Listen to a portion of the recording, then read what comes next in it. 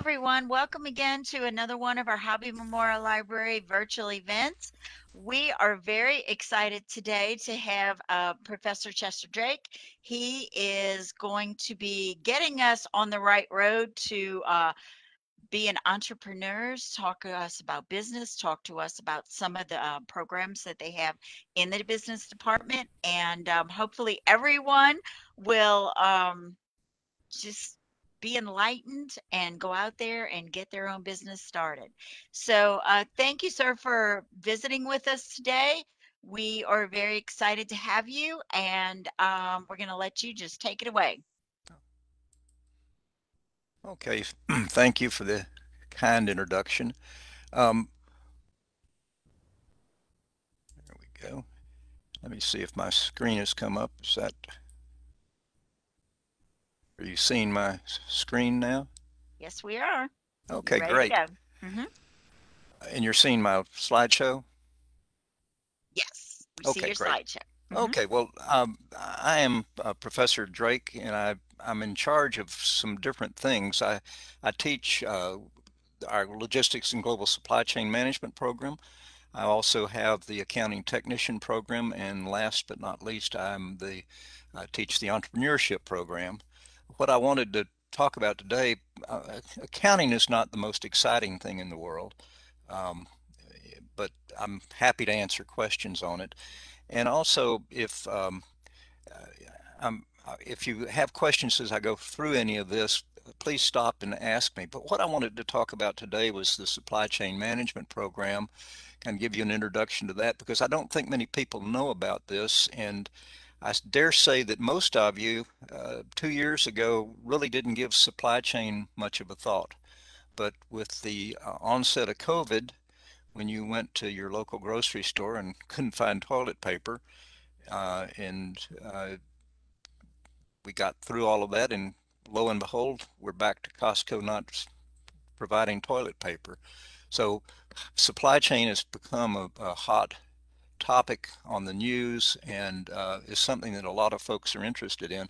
So what we've done is with the supply chain program is we built it with really three groups of students in mind. We were thinking about, first off, students fresh out of high school who might want a career that they can uh, become employed and lucratively employed fairly quickly. We also have a number of students who come out of the military who have got supply chain logistics backgrounds and would like to transfer to a civilian career. And then finally, we've got people in the military that want to move. I'm sorry, we got people in the military who also want to advance their careers in the military. And then finally, we've got some folks that have come to us with supply chain experience in the civilian world and want to enhance their careers. So those are kind of the groups of people we're looking at.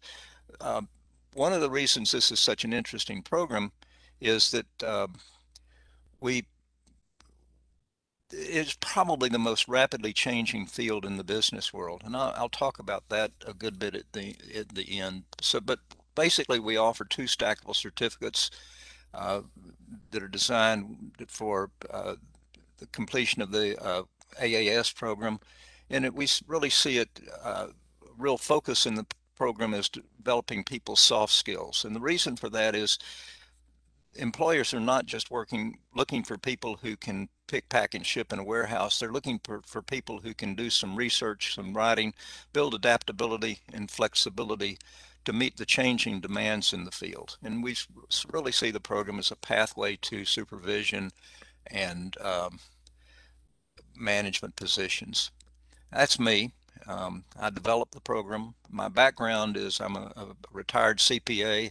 I've been an industry consultant. I've implemented accounting and warehouse management, order management, ERP systems for companies as large as Wesco, which was 400 branch offices in the U.S., to I did a liquor distributor, a single liquor distributor, done multiple grocery store chains. Folks you'd know would be Shutterfly, Schlotzsky's, blah, blah, blah, on and on, so on and so forth. But none, needless to say, you can see from my picture, I've been around and been there, done that, and sent the postcard back. So the program, we've got the logistics specialist certificate of completion, gives you some of the fundamentals of that you need for a logistics job. The supply chain management is really more about purchasing, importing, exporting, international business. And then we have the associate's degree that pulls those two together. The courses that we teach are the Introduction to Logistics, which is the core course, and in kind of in the overall theme of the program being international. The textbook for this is a book that's published in Germany, and is what I thought probably the best overview of logistics, but it's not a traditional text. Materials management, again, this is used as a text that is an executive supply chain guide. It's not a textbook, but it's really the best current practices in material management for operating managers. International and domestic transportation, we have a more traditional textbook for this from the management perspective, and really looks at how transportation issues interrelate with the supply chain. Warehouse and distribution management, this is one of my favorites because one of my first jobs was a warehouse manager, and believe you me, it did not look like that when I started. We didn't have forklifts when I first started. We had hand dollies, and but this course looks at how warehouse systems and how warehouses are laid out, and then the performance measures, financial and operating performance measures for warehouses. When we get into the supply chain courses, we've got a purchasing course. This looks at developing supply chain relationships, cost management, lean practices, contract negotiation, and looks at performance and purchasing and all of that fun stuff about bringing materials into an organization. Look at principles of exports, gives us it uses an industry handbook for entrepreneurs interested in expanding their overseas operations. Principles of imports is the flip side of that. It looks at issues with both importing and exporting. Then we go into some more of the introduction to international business. This uses a traditional text, and it really explores the monetary global issues, foreign markets, investments, international business strategies. And we look at cultural, ethical, political, economic, legal differences in different cultures, and basically, how does that international business work?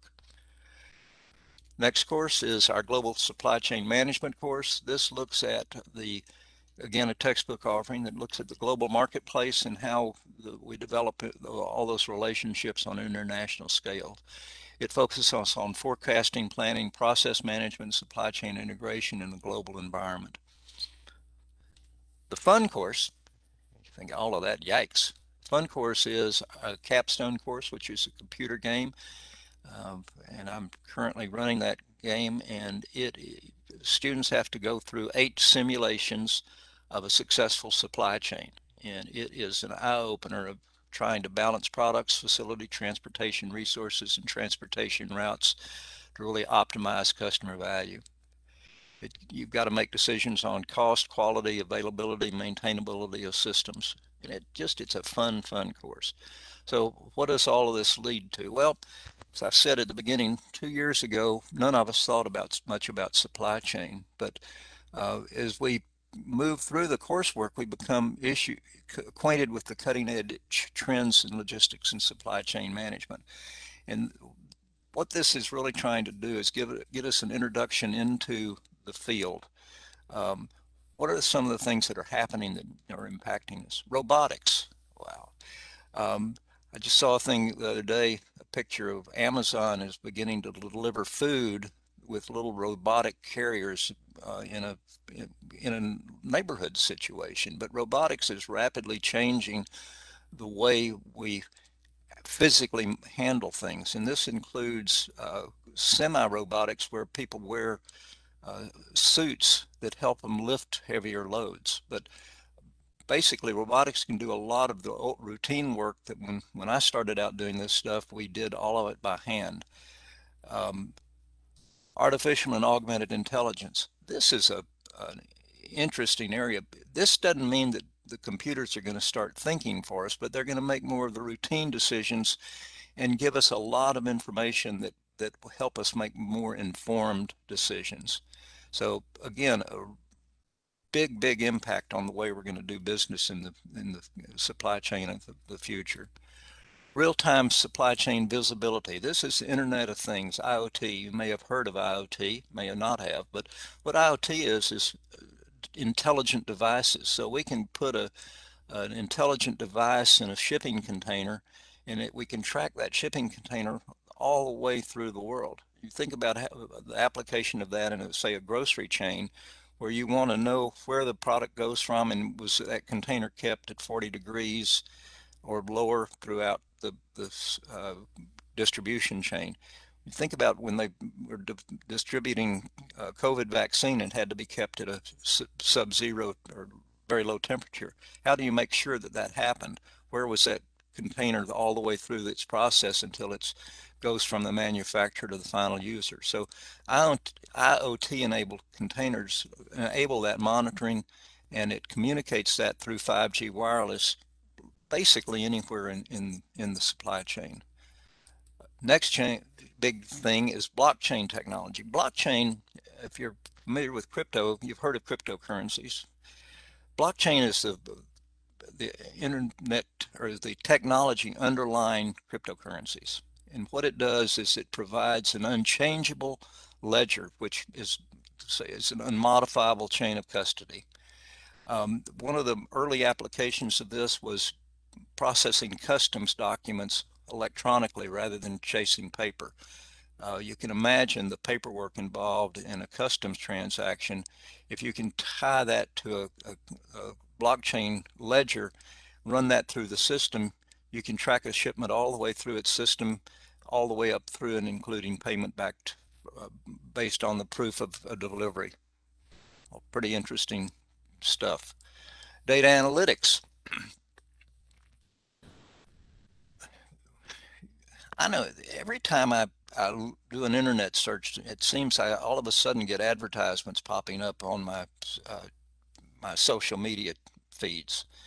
Well, where's that coming from? That's all part of this whole area of data analytics, and this is improving customer service and of improving effectiveness in the supply chain.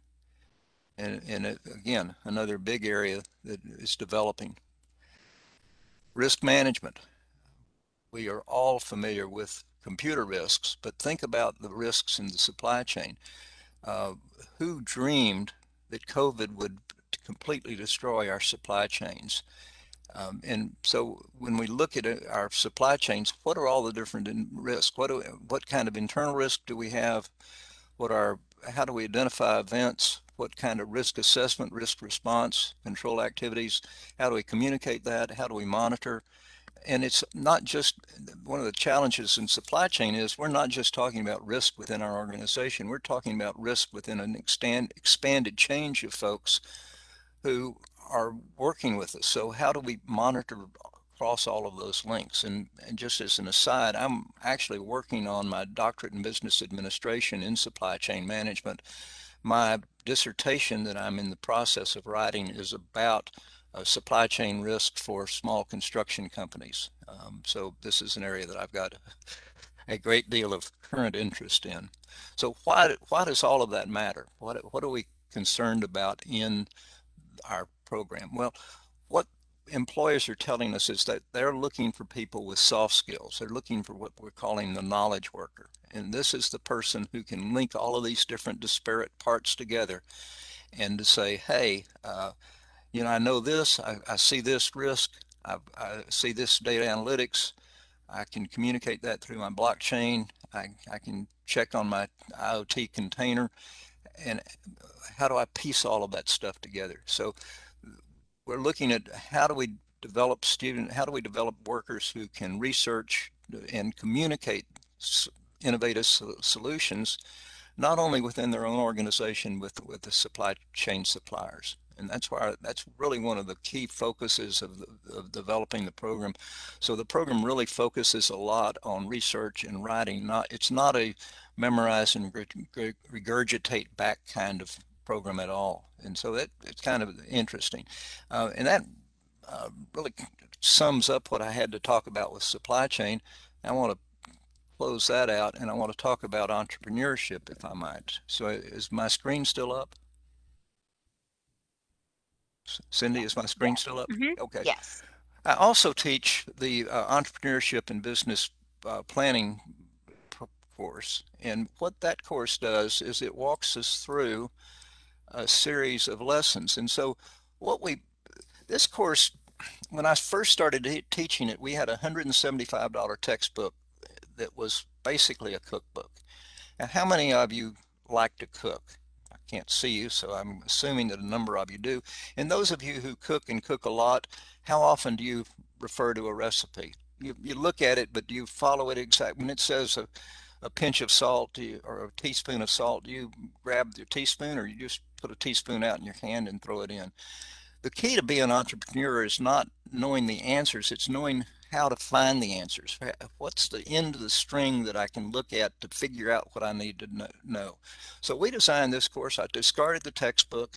The complaint I was getting was this is too cookie cutter. So I discarded the textbook and I looked on, let me open up a lesson I can show you. So first lesson is, are you really set out to be an entrepreneur? Well, here's the learning activities. Small business administration website articles, YouTube videos. This one is one of my favorites. This is Mike Rowe, Don't Follow Your Passion. It tells you don't necessarily follow your passion, but look at your skill sets. So, then we have several TED Talks that really talk about uh, what do we need to do to be a successful leader? How do we make decisions?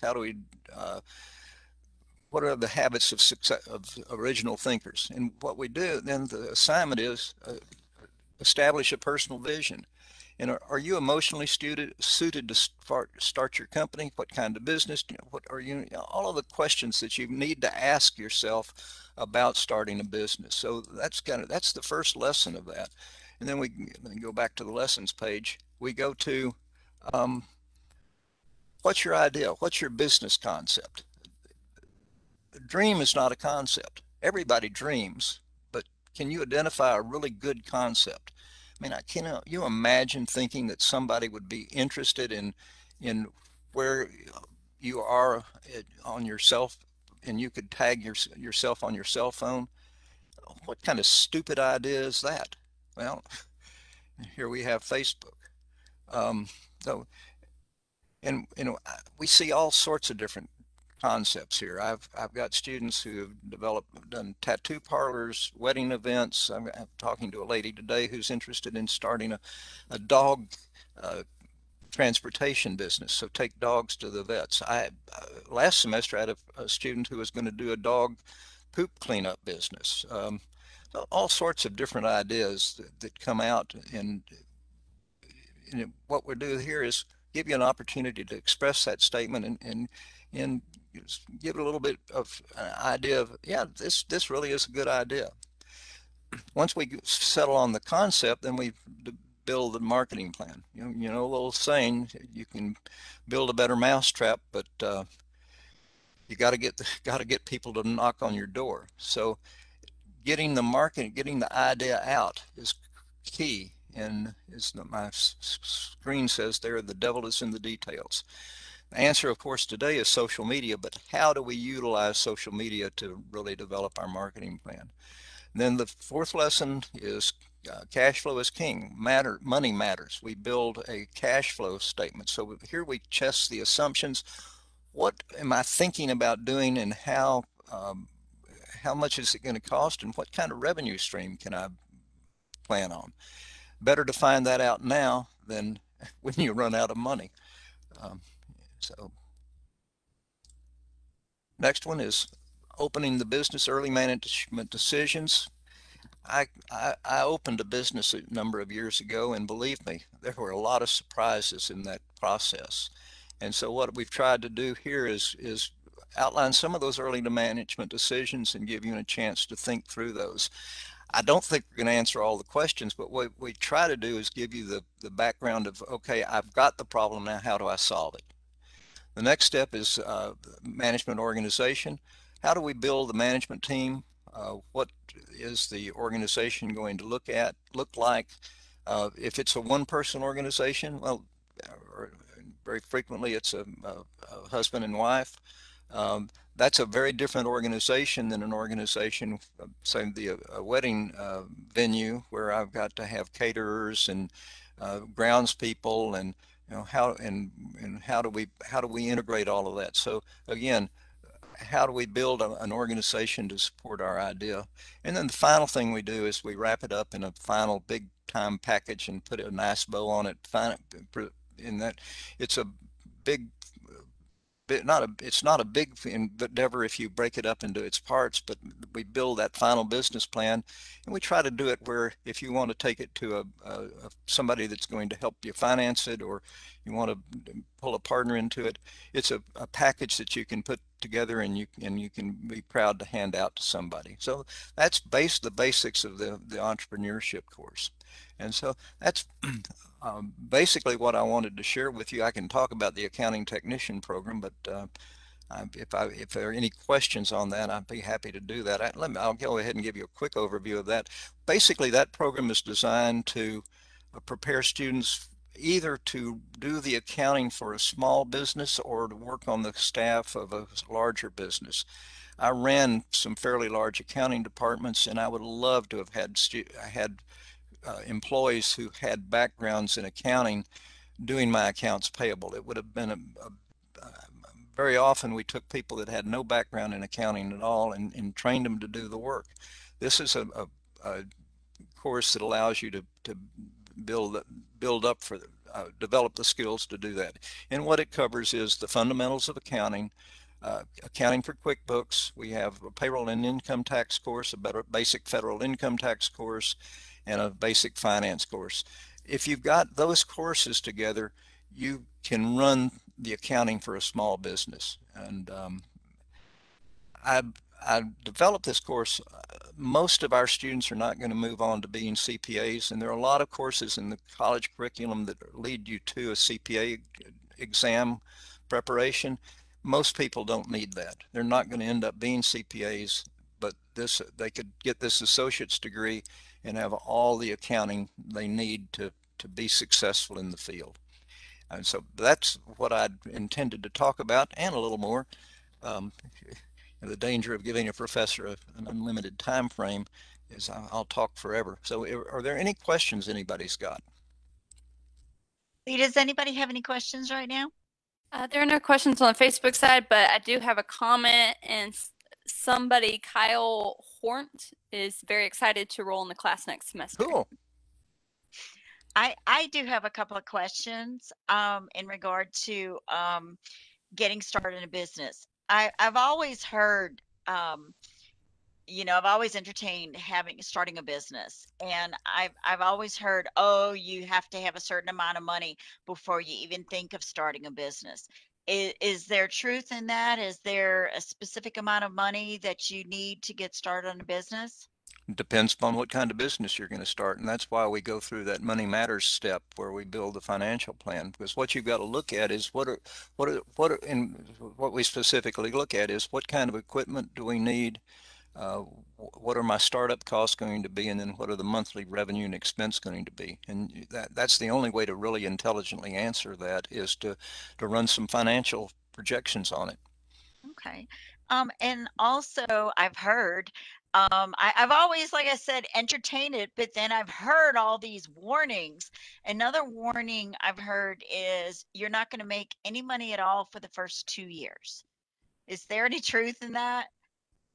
Depends upon what business you're starting. If you're starting something, last semester I had a student who was flipping houses, and made a relatively modest investment in the first house, and within about 3 or 4 months had managed to flip it and made a fairly substantial profit on it. Now that we happened to be in a time where the real estate market was accelerating like crazy, and that had an impact on the amount of profitability, and that won't guarantee that every house he flips is going to have that kind of profit, but he certainly made a profit within the first few months. When I started my own business a number of years ago, I actually paid back my investment in the business in the first 3 months. I never made a huge fortune at it. Obviously, I'm not still running it for various reasons, but again, it really depends upon the business. So it sounds like your entrepreneur class um, touches upon anything you would ever need to look at before even considering getting started in the business. Is this why you keep trying to get me into your class? I Well, should go in your class. the the the key to success in anything is knowing the right questions, right? Right. And so if I can give you enough exposure to these issues, and with your thinking about your business, and not just me give you thinking, it's Mark Cuban and all these different people that uh, have started business in the TED Talks, and let them uh, share their expertise. If together we can't, their thinking, my thinking, and your thinking can't get you asking the right questions, something's wrong. And so I think the real answer to that question is learn to ask the right questions and figure out how to find the answers. Does that make sense? Yes, it does. And I just need to know, do you also teach the warning signs of when you should cut loose and go find a job with a paycheck? You'll know it when that happens. Okay. Now, um, you know, you we what we do, we're optimistic. We look at one of the questions we ask is, what's your exit strategy? And we Mhm. assume in asking the question of your exit strategy that how are you going to pass this on to your kids? Are you going to sell it when you're successful, or all of that? Uh, I don't start anything with the expectation of failure. And so I'm I an like that. optimist at heart. Yes. Yeah. What is it? If you build it, they will come. If you build it, they Or will come.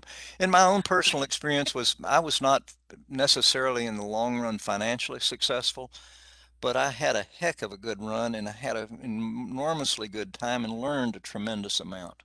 And even though I didn't turn it into and I've been I've worked for a couple of computer companies that were startup companies. I've been through the business ups and downs, and I don't see any of them. Even though one company I worked for, we took it public, an oil company, we took public, went through that whole public offerings and thing, and within a year the company was bankrupt because of the downturn in the oil industry. Yeah, but um, I don't view any of those as failures. learning They were all learning experiences. experiences. Some of them a little more painful than others. Well, and also, like if a student goes through your program, um, and they're just trying to get started, do they ever call you back and look for you as a mentorship? Sure, yeah, occasionally. Mhm. Occasionally So they do. good, good. So you keep Oh, support. oh yeah, I'm around. I love to talk, so I'm happy to visit with folks about what their needs are. Awesome, awesome.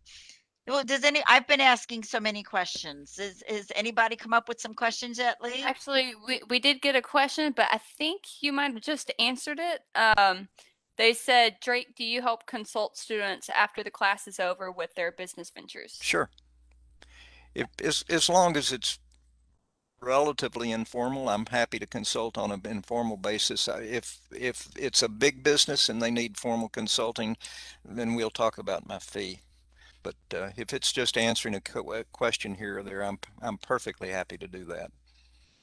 Well, I'll be making $1.95 in my first year, so I don't don't make charge. it a big fee.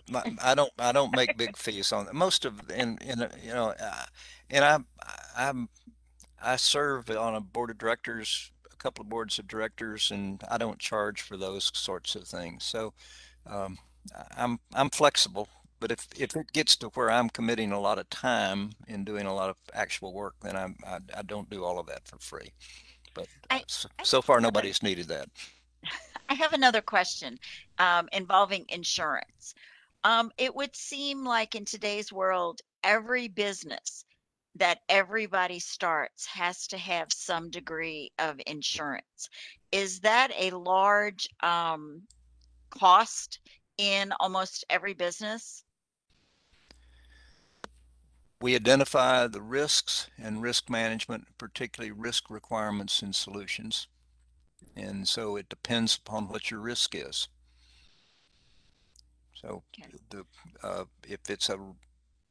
if it's a relatively small operation and you're not exposing uh, folks to a lot of risk, then the risk insurance is relatively low. But if you're doing something that's high risk, then the insurance is going to be higher. But we that's one of the uh, early management decision questions that we look Okay. into. So it's We have another one. It says, do you also teach classes on personal finance, financial planning? I do not. We do offer a personal finance course. Cynthia White's teaching that. It's online, and I've got a business finance course in the accounting technician program, but it's not really focused at personal finance. okay. It sounds very holistic. It sounds like your course, and taking the courses. If anybody wants to start a business, this is where you start. Because sounds like you've got every angle covered there. I don't have every angle covered, but I've got, again, I go back to it, the least I ought to be able to get you to ask the right questions. And if you can ask the right questions, then you can find the right answer. But nobody's got every angle covered. Right. And that and that was quite frankly the $175 textbook that I threw out. It tried to cover every angle. And the complaint I got all the time was this isn't relevant to my business. So So awesome. Awesome. being being an entrepreneur is being inventive, asking a lot of questions and being inventive and being brave and bold. And there's some of us, do you also cover people who also feel like they need to have a paycheck and Yeah, just sure. do entrepreneurship part-time? Yeah, of course. A number of students have come through the program that are currently working and are living off of that and doing something on a part-time venture. A number of folks are retired and they've got a retirement income and they're utilizing this as a additional income. So um, it's not necessarily, again, it depends upon the kind of business you're starting. If you're starting a small personal services business, um, that and you are needing to generate a lot of clients in a short period of time, that may not work for the replacing of a paycheck immediately. But over time, you may be able to build up to it. So, but again, these are all that's why we go through that first exercise of are you ready to be an entrepreneur? The answer fairly frequently is I'm not yet ready, but I can be ready in 2 years, or I can be ready after I retire, or I can be ready. It really depends upon your personal situation. That's awesome. That's awesome because that is a really important question. Do you feel confident enough you're going to do this? And that sounds like that would be the key to starting your business. You have to believe in yourself. Oh yeah. So awesome. Awesome. Any other questions, Lee? Yes. What would be a good follow-up course for the entrepreneurship class? I hate to say it depends, but it really would depend. And I think that I would think the thing Let me answer that a different way. I've recommended at the conclusion of that, several times I've recommended that people take the fundamental accounting course, and I've also recommended people take the the business finance course.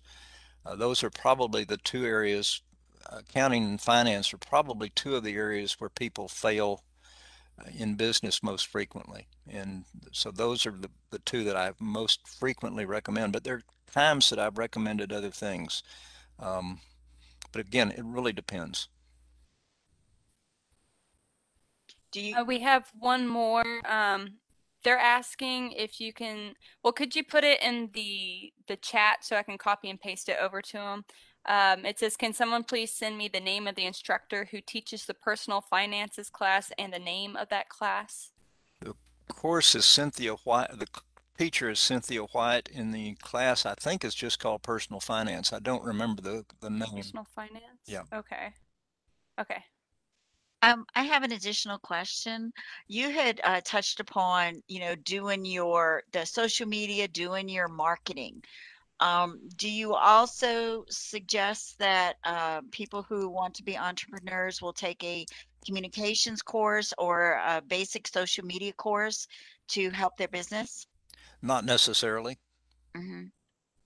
Again, um, it really depends upon the situation and how you're intending to use social media. Most people can utilize social media relatively easily, and when we go through the marketing, let me flip over to that page.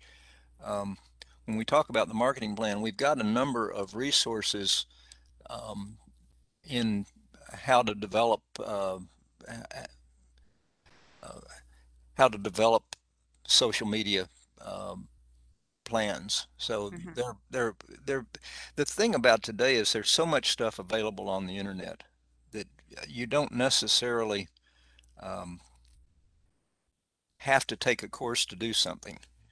Um, so I'm not I don't want to take away from our courses we may be offering, but I really would I'd get into it and say, hey, I need more information on this and things like social media. I'd I've done some social media. I manage my own website. I learned to do website optimization, and I had my website where I was in the top five Wow. returns on a number of different searches. And so I didn't need to take, although people offer courses on SEO, I didn't need to take a course on SEO. It was something I could figure out. Um, so again, I don't know the answer to that until we get and figure out the personal situation. Okay. Awesome. Awesome. So, any more questions, Lee? No, that was it. Okay. Well, do you have any final thoughts, Professor Drake, on anything you want to say? Well, I I love to teach, and I've got 3 programs. If people are interested in any of those areas, I'd love to work with them. So I think it's a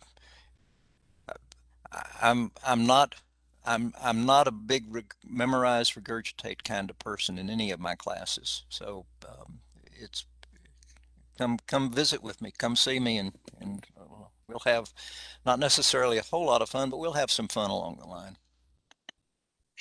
So we'll have moderate fun. We'll have moderate fun. Well, you have been wonderful. You've been enlightened. For those of us who keep rolling around, I'm going to go in business for myself.